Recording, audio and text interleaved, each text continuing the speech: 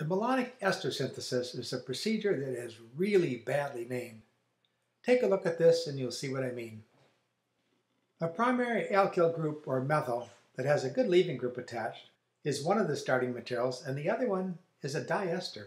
And I'm going to write it like this because this second carboethoxy group is lost in this process that makes carboxylic acids. So it starts with a compound called diethylmalonate, and it makes carboxylic acids, not esters. It's called the Malonic ester synthesis because the old timers called this Malonic ester. So let's change the title here. And here's the guy that's lost, and it's replaced by the alkyl group that I've just highlighted in blue. Here it is in the product. And here's a new carbon-carbon bond. If you're thinking you've seen something a whole lot like this already, well, you're probably thinking of the direct alkylation of ethyl acetate using LDA as a base and a primary alkyl halide. Take a look. Like the Malonic ester synthesis, this adds 2 carbons to the alkyl bromide we're starting with.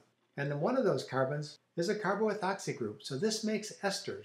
It's pretty much equivalent to making carboxylic acids because esters can be saponified to carboxylic acids in very high yields. So how do the two methods compare with each other? Well, the use of LDA and direct alkylation is intellectually appealing, but it has some significant drawbacks when we get to the laboratory. LDA, lithium diisopropyl amide, is expensive to make. It's challenging to handle because you must avoid all traces of water, and it's very hard to scale to industrial level synthesis. So if there's an alternative that avoids some of these drawbacks, it's really worth taking a look at. This synthesis begins with diethylmalonate, which is treated with sodium methoxide as a base, and then the second step is treated with the alkyl halide. This puts the alkyl group on the carbon that's sandwiched between the 2 carbonyl groups. The diester first is treated with aqueous base. This is the saponification I talked about. It's in base, so it makes a salt, and we add a strong acid, and then we'll heat this, which causes loss of the carboxyl group. So it's a 5-step synthesis, but some of these steps are extremely high yield. The overall approach gives good yields. Now the mechanism of this reaction is very much like what you saw for the acetoacetic ester synthesis of methyl ketones. When diethylmalonate is treated with sodium methoxide, that hydrogen between the 2 carbonyl groups is quantitatively removed. We can follow that using arrow pushing to put the pair of electrons on that carbon. That's an anion that is especially stable because it's a double enolate. There are 2 more resonance structures, and these resonance structures put the negative charge on oxygen, which accommodates it much better. Still, remarkably, this anion reacts at the carbon, not the oxygens, when it's treated with an alkyl halide. This is an SN2 type of reaction. We see displacement of the halide as a leaving group. And in talking about it as an SN2 reaction, you see why we need a primary alkyl halide. Secondary alkyl halides give poor yields in SN2 reactions, and tertiary alkyl halides don't do SN2 reactions at all. Next, we need to talk about decarboxylation.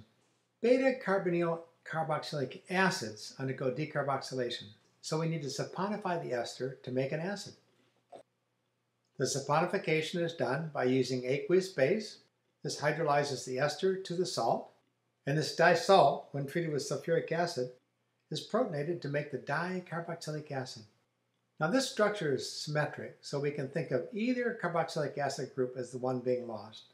Because we usually write carboxylic acids to the right, I'm going to write a mechanism that shows losing the carboxylic acid on the left. I've rewritten the dicarboxylic acid structure to make it easy to show loss of the carboxylic acid group. There's a simultaneous transfer of the proton to this carbonyl from this one, as these electrons then can be used to make a double bond with that carbon. But that can only happen when this bond breaks, and we make a double bond between these 2 carbons. This is what we call a concerted reaction. Everything happens at the same time. And the initial product is an enol. And we know that enols tautomerize to make the carbonyl compounds preferentially. So although it's in equilibrium, only a very small amount would be in the enol form. And during this tautomerization, we regenerate the carboxyl group. And to keep everything clear, I've put the alkyl group in bright blue, and I've shown the new carbon-carbon bond in tan. This is only useful in the context of organic synthesis, so let's take a look at the use of the Malonic Ester synthesis in retroplanning.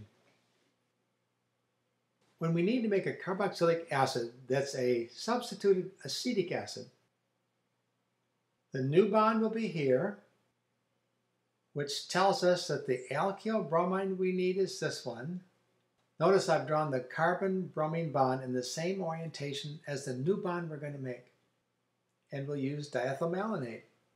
I've drawn this bond in the orientation it will be, and the bond that will be broken is this one that sticks straight down. And remember that this must be primary or methyl. So to summarize, we have two methods. One makes an ester, one makes an acid. They both are useful. Direct alkylation using LDA often is used for research laboratory scale work.